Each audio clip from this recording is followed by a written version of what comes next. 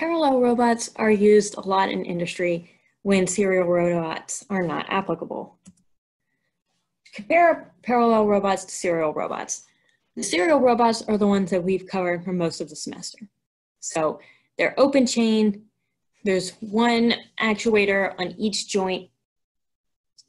And if you know the angle of each of those, you know the pose at the tip.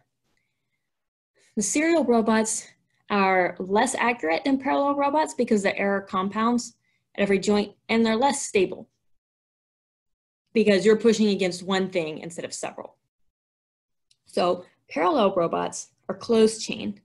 Their forward kinematics are harder because if you just know the position of each joint, then it's not, there can be multiple solutions for the end effector.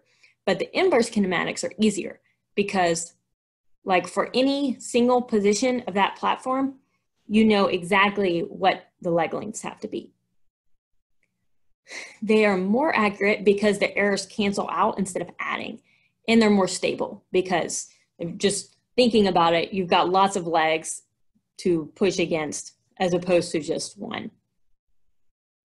Their workspace is smaller. So whereas a serial robot has practically a spherical workspace that goes all the way around it, a parallel robot's workspace is generally within the envelope of its size.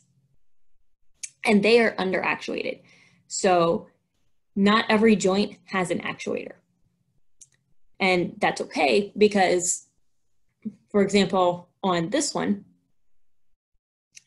then if you know the position of each of these linear actuators, there's some spherical joints at each of the connections on the top and on the bottom. And we don't really care the position of those, and we don't need to control them either. They're just going to be whatever they have to be once the actuator moves.